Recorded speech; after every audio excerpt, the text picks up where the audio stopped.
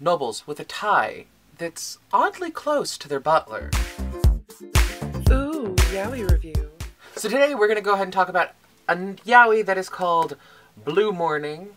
Blue Morning is by Shoko Hidaka. Okay, Hidaka. No, it's Hidaka.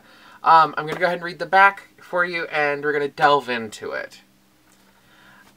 At only 10 years old, Akihito Kuz suddenly inherits the Kuz vice-countship after his father's death.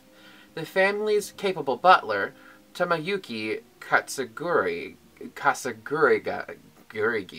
takes over the task of raising the boy, serving as his tutor. However, the handsome and intelligent Katsuragui, I'm always going to say that wrong, well respected even among aristocracy, remains cool towards his charge.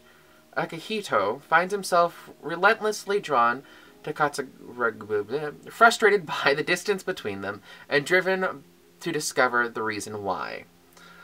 This one's rated M for mature, which means 18 plus, roughly. It has explicit content, and it's middle ground for me. I like this. I like dry British romance, which is what this reminds me of in a lot of ways. I'm on the fence about recommending it. If you like dry stories that are drawn out kind of dramas, like this one, I think it goes up to 7, 8 volumes, I think. I did actually enjoy it, and I want to get the second one just to see if the story evolves faster than it did. Like, the artwork's gorgeous. I mean, just to jump, but the artwork is gorgeous. It is very pretty to look at. It takes you to kind of like Victorian-ish England.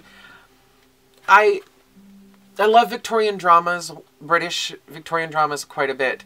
So I can see where the story's evolving and what's happening in the story, but I want to see exactly what's going to happen. It gives us a lot of questions that are unanswered, like, what exactly is the butler's tie to the family? Why does he not look like any of the rest of his biological family? Why does he refuse to see his biological family, even though his father's dying? And it's very interesting. Towards the end of the book, we only get 2 sex scenes in this entire thing, and they're not really that explicit, but they're very emotionally provocative. They keep you interested. The first one isn't an entirely willing sex scene, but the butler says he'll do whatever his master orders. So it's really an intense kind of thing to take in all at once, but it was so tastefully done and within the context of the story that it was worth it. 3 out of 5 stars, just to be blunt. 3 out of 5. I think after the second one, I'll probably increase it because the story will be, just like with most Victorian dramas, more developed that I'm actually interested. So, as far as getting it for your collection, if you like a more drama-filled, kind of dry British romance, I recommend getting it. I would actually recommend getting this one. But it isn't a must-have for me. But if you fall into that dry British romance kind of thing, like Pride and Prejudice, I would recommend it.